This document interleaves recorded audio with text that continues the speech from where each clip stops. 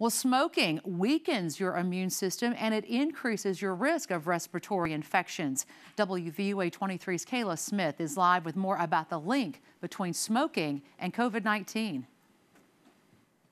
The Centers for Disease Control and Prevention warn that smokers who contract COVID-19 are more likely than non-smokers to face severe life-threatening complications.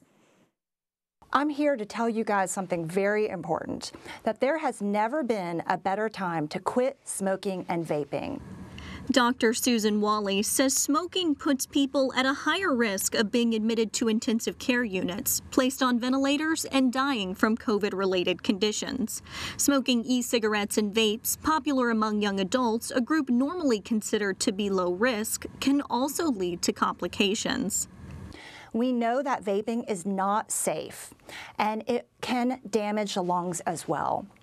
A recent study by researchers at Stanford shows that children and young adults ages 13 to 24 are 5 times more likely to be diagnosed with COVID-19. Doctors are also concerned about the impact of secondhand smoke. Children who are exposed to secondhand smoke are at much higher risk for many diseases, including sudden infant death syndrome, so also known as crib death, for getting asthma, as well as having more severe asthma attacks, pneumonia, respiratory infections. And so it really stands to reason that being exposed to secondhand smoke also could potentially make you at higher risk for severe COVID-19 symptoms.